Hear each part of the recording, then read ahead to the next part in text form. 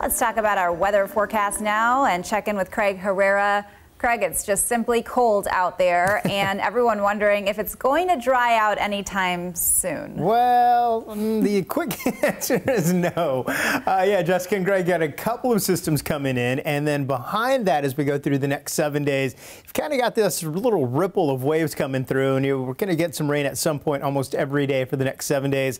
As we get started right now, you talked about how cold it is. Boy, temperatures have been well below normal for this time of year.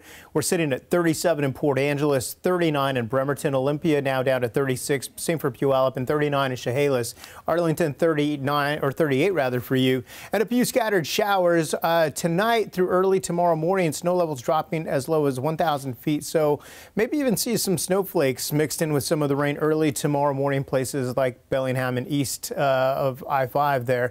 As we pause a moment with Craig, this is Sasha. Look how cute. A husky shepherd mix was adopted from the Wenatchee Valley Humane Society. She loves to go hiking and eat the snow. Well, then this forecast is for you, my friend, because we've got a whole bunch of snow in the forecast. Tomorrow morning, 7 a.m., we've got some scattered showers ahead of the front. The white that you see over the Olympics and the Cascades is the snow. The pink is the rain snow mix, and the green, of course, is the rain. 12 o'clock, I think, is when the front starts to push through and the backside moves out by 5.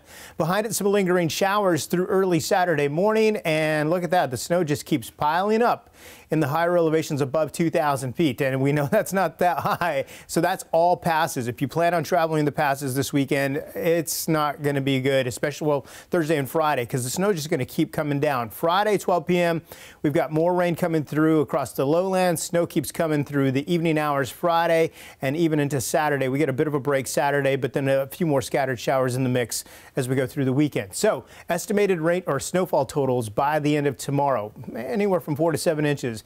Look at these numbers quickly, how they jump all the way up to several feet, 2 feet in some cases rather, by the end of Friday evening. So yeah, you can see what I mean by the passes.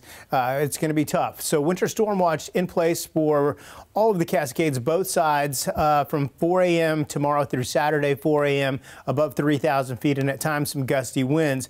Estimated rainfall totals by the end of the day tomorrow, 1/10 to an inch of rain, and then by the end of Friday, those numbers go up to almost 2 inches in some cases, and the wind will start to pick up, especially across the South Sound as we go through Friday afternoon and evening, gusting up to about maybe even 65 miles per hour. Here's your 7-day forecast. We've got 40s and 50s for several days and a little bit of rain in the forecast through the weekend.